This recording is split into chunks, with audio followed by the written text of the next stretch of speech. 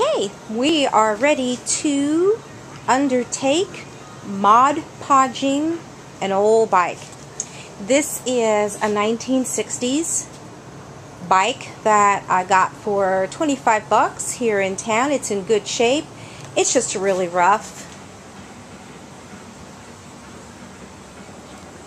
And I could have painted it, but I don't have the equipment, and to be honest with you, I don't have the talent. So I decided to Google, and I found a couple of people had Mod Podged their bikes. Kind of inspired me. I'm a quilter, so I have plenty of fabric. This is what I'm going to be using. I haven't quite decided where everything's going to go yet. For a bike this size, you'll probably need a yard.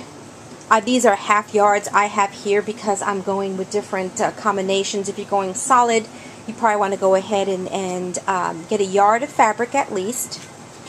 You will need these sponge brushes. I got them really cheap at Wally World. 2 pairs of scissors.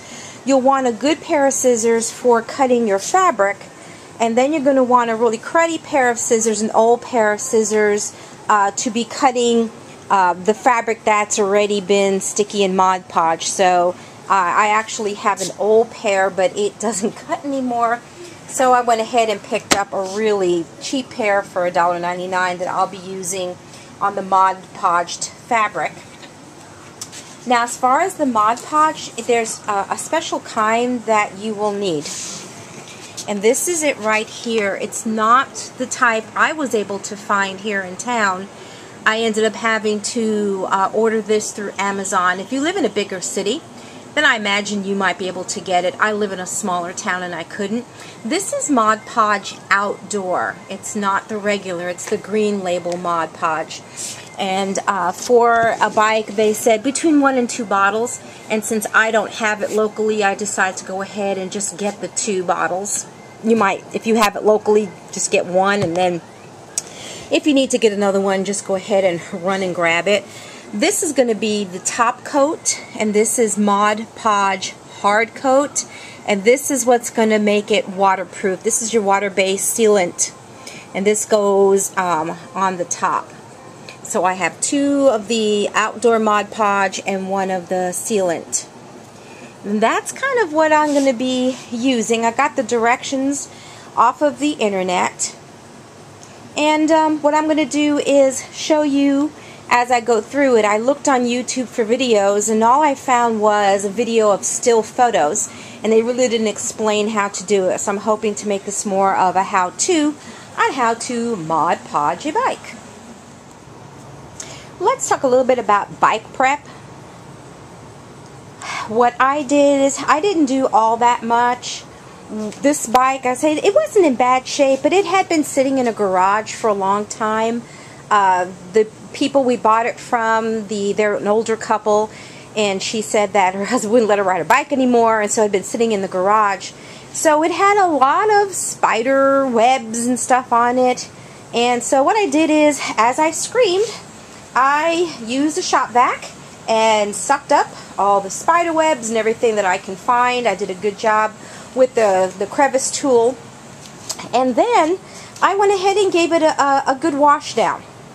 I used the mean green. You can use any kind of a cleaner. I just happen to have that here in the house, and a sponge, and I gave it a good wipe down, trying to be careful not to get the chain or anything wet. I'm not a bike expert, so anything that I say, take with a grain of salt. It's just what I'm doing.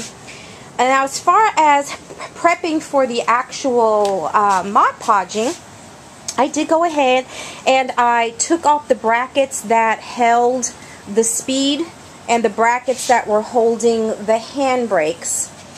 I scraped off these stickers here. This is an old 1969 Sears bike that was made in Austria. I scraped off the stickers that were kind of sticking up. I figured that might interfere with Mod Podging. Same thing in the front. It has the old Sears sticker. I went ahead, and the bottom was coming loose. They had some other kind of stickers on top. I got as much as I could off. I figure I'll cover it all with the Mod Podge, so I'm not going to worry about it. Now, if you are someone who likes to follow the rules, probably what you'll want to do is disassemble the bike to Mod Podge it. You're going to want to take off the fenders and the chain guard so that you can do a lovely, wonderful job of Mod Podging. I saw on a couple of places where you didn't have to, though it was recommended. And my personality is such that if it's not, you don't have to, but it's recommended, that means you don't have to. I'm not going to. So we'll see how it turns out. I figure I have nothing to lose. The Mod Podge will make the fabric nice and soft.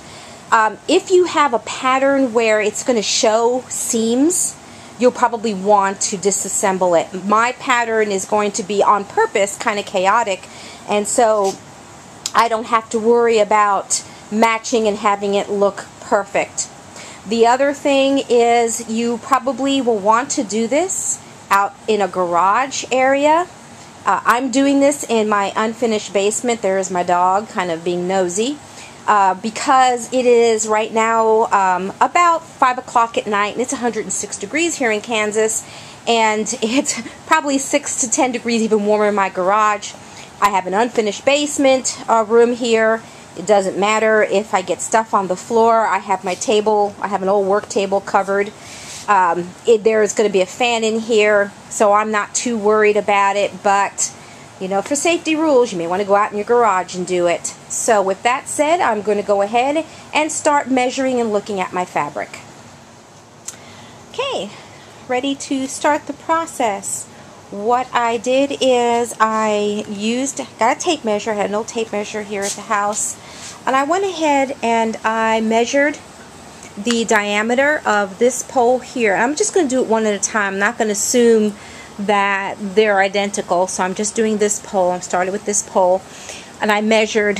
What was hard for me is trying to decide, do I want to do the long poles first and then do this front piece, or do the front piece first? Kind of figured I think I'm going to go ahead and do the long pieces first and then do the front piece, but I did go ahead and I did the measuring for the front piece. The directions I had seen said nothing about making a pattern, but I'm a quilter and I may be kind of laissez-faire when it comes to the bike, but when it comes to fabric, I get pretty serious about it. So what I did is I have plenty of this kind of newsprint paper. I'm a classroom teacher, and I made a pattern for the front, and all I did really was nothing fancy.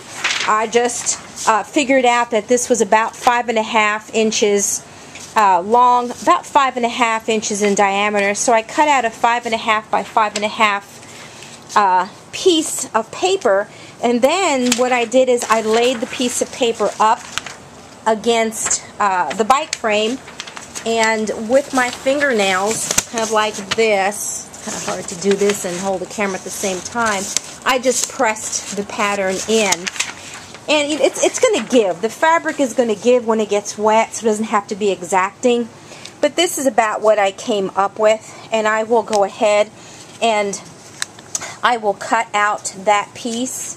I'll probably measure it again and one more time.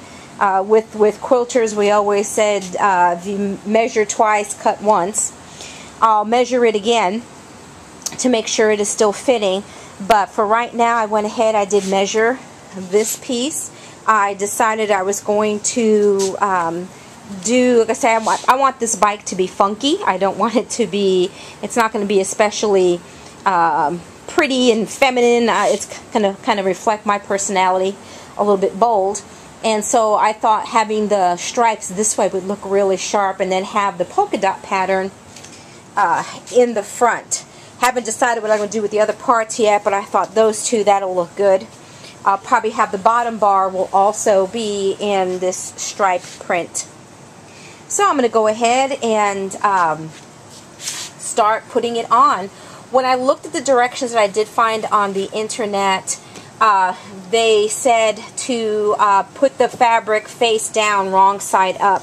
So I'll flip it this way on my table, and then I will apply the outdoor Mod Podge with one of those sponge brushes all across here, kind of like almost like I was doing old-fashioned wallpaper. And I'm also going to paint the section of the bike. So I will paint here with the Mod Podge, and then paint here with the Mod Podge, and then apply it. I'm going to have it so that the seam is running underneath. So I'm going to go ahead and give that a try. Alright, I have the first bar covered. It really did help to have the second layer, the Mod Podge on the bike. It helped kind of for it to slip around, and now it did take nicely. I have the seam underneath. You don't cover the whole thing with Mod Podge right now. You just do cover, though, the seam. Wherever you have your seam, you want to put a nice layer of Mod Podge over it to kind of seal that seam. We'll be covering the whole thing a little later. But for right now, that's all we need, and I like it. I kind of think it looks funky. I'm going to go ahead and work now on the second bar. Okay, I have both of those main long poles covered of the bike frame. What I'm finding is I don't have to give as much as a seam allowance as I thought. I've been giving about probably ½ an inch, and probably needs a lot less than that. It really is a lot of give in the fabric that I'm using, and once it gets wet, I wanted to be careful that I didn't have too much that I was seaming under there, but I'm real pleased with it. When you do the decoupage, when you do the Mod Podge, you're going to find that it's going to be dark and lots of white spots on it at first, because of course it's still wet, but it'll dry clear. So far these two are done. Now I'm going to go ahead and tackle adding the piece up here. And just to kind of let you know, I did tell a lie. I fibbed. I ended up taking the chain guard off. I found it was going to be too hard to get that bottom piece on. That bottom piece done with the chain guard. And I was hesitating. I thought it was going to be a lot harder than it was, and it wasn't. It was very easy to take off. So I took off the chain guard. I will be Mod Podging that separately, and then I'll put that back on. But taking it off just made it easier. I am not, though, going to take off these fenders. They're really in, they're good. And I'd have to do a lot of disassembling to get those off. Okay, I've got that front piece on, and I'm really pleased. I think it looks, I love the way it looks. I was really worried about it. I just was kind of wondering how I would get these to meet and not look bad, but I'm real pleased. I think it looks good. You can see here, of course, this is the seam, so it's quite wet, and this will all dry clear. I didn't cover the silver. I just covered the part that was originally the black with the scuff and the rust on it. So far so good. I'm pleased. I have not run into any roadblocks yet. Fingers and toes and eyes crossed. Okay, well, I have the back here and the front and the side bars. So the main frame is basically done. This long pole here, I did end up having to do it in a couple of pieces, but luckily the pattern is so busy that it's really hard to see unless you know what you're looking for. It really blended nicely, I thought. And of course, it's going to have quite a bit of drying to do. What I'm going to be doing next is trying to decide what pattern I'm going to do the fenders and the chain guard in. But so far, so good. It is messy. It's going to be one of those projects that you definitely don't want to wear anything nice. I have on an old shirt, pants, old sandals, And if you're someone who didn't like playing it with glue, the Elmer's glue, when you were a kid, you will hate this project. But me, I'm enjoying it. It's been fun so far. Okay, update. I did get the back fender. This also took 2 pieces. I had to do it in 2 sections because of the way it is back here, but the pattern that I had selected worked out real well. You really can't see the seam. Even I have to look closely and I know where the seam is, but that came out really nice. Here in front is the chain guard, also in that fireworks pattern. I'll put that on later on, but it's all still quite wet. You have to be careful. One thing I did notice is if you're working on one area, be sure not to accidentally touch another area. You might think I thought it was dry and the fabric slipped because it hadn't quite set yet. But so far I'm pleased. It looks good. That took quite a long time, that back fender. And so I still have the front fender to do. And then we will be on to the next step of Mod Podging your bike. This all has been, after the preparation, the cutting the fabric, putting all of these pieces on have been just one step of the process. We have quite a few more steps to go to make sure that this stays waterproof. Okay, got the front fender has now been finished. So we have all of the main parts completed. I'm going to go ahead and, just because I can, I'm going to apply some fabric here along that spoke, probably this spoke, and I'm trying to decide whether or not just to leave this black. I might leave it black. The black paint is not looking too bad on this one. Let me take the other side. Yeah, actually it looks pretty good, so I just may go ahead and leave that black and just get that back spoke. What will happen is when I'm done putting the fabric on, I need to let it set for a couple of hours to dry. Then I'm going to come back and put another layer of Mod Podge over everything. You don't Mod Podge over everything until you are done. You let it set for a couple of hours, then come back and then Mod Podge over everything. And I'll be back then. Okay. Well, I placed all the fabric where I wanted it to be. Let it dry for several hours, and then I went ahead and I've just applied a nice layer of the Mod Podge, the outdoor Mod Podge, all over the fabric.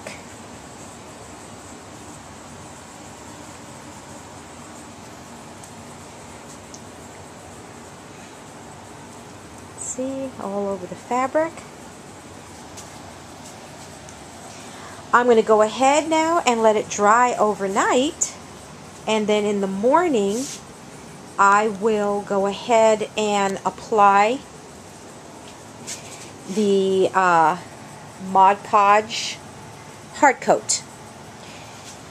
And then the what I've seen on the internet is apply it, let it dry, apply another, let it dry, and then depending upon if it's still tacky, or for me, because I'm going to be using this outdoors, I'm going to probably apply a third coat of the hard coat, let it dry. Then when it's all done, and I'm hoping that that will be maybe in tomorrow night, I will put the chain guard back on, put the clip back the cords, or whatever they're called, for the 3-speed and for the brakes, the cables, and tighten up everything that needs to be tightened up. I know the seat is loose, and hopefully take her for a spin. But that's how it looks so far. And I can honestly say, if you are at all handy, or if you enjoy artsy craftsy kinds of things, go ahead and give this a try. I think this would be really cute to do. I enjoyed it for my bike. I think it'd be a lot of fun for a kid's bike. It's just a good way to recycle rather than getting rid of a bike because it's scuffed up, or maybe you don't care for the color scheme anymore. Just go on ahead and Mod Podge it. I will do one more brief video and show you the final product. Okay, this is the final product.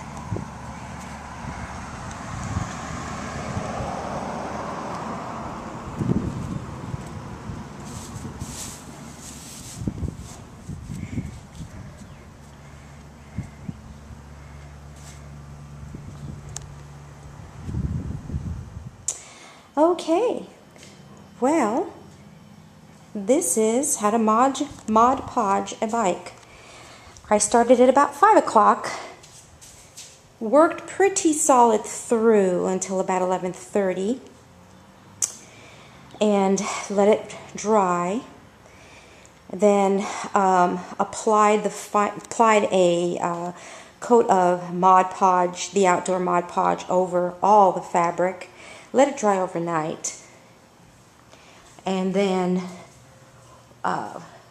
3 times I applied the Mod Podge hard coat, each time letting it dry thoroughly in between.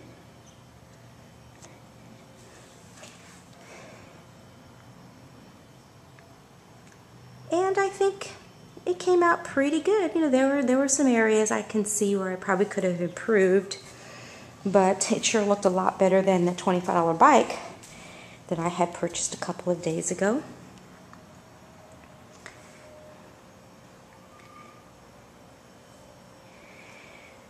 I'm going to have my husband take a look over the way I connected up my cables, make sure I did that right, I didn't loosen everything, but I think it looks pretty sharp. Not bad. $25 bike. Mod Podged. If you have any questions, be sure you leave them in the comments section, and I'll try my best to answer them. Bye.